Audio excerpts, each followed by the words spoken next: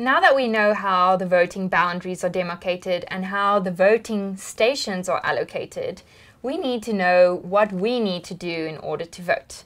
First of all, you need to register to vote. Hopefully, you've all registered to vote and you know what this process entails.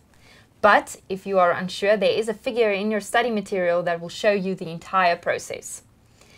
In order to register to vote, you have to have a South African ID book, so you have to be a South African citizen. I've heard arguments from previous students that feel if you are a permanent resident in South Africa and you've been here for a number of years contributing to the economy, why are you not permitted to vote?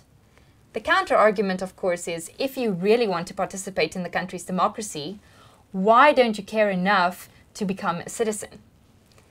Perhaps this is something that you can discuss amongst yourselves, and you can see how you feel about this statement. If you don't have a South African ID book, you can also register with your new ID smart card. But if you're registering with your new ID smart card, you won't get the barcode that they give you in your green ID book. It's a little sticker that they place inside of the ID book.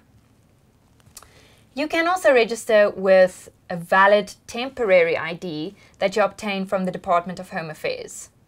Interestingly enough, you can register to vote when you're 16 years old. You can only vote when you're 18, but you can register once you get your ID book. You must register to vote in the station where you are ordinarily resident. This is very important for the municipal elections. In the national elections, you may be permitted to vote at a different voting station as the one where you are registered. But you won't be able to vote provincially. You can only vote nationally, but it will be allowed. In the municipal elections, however, you must vote in the voting district where you are registered. There can be no exception.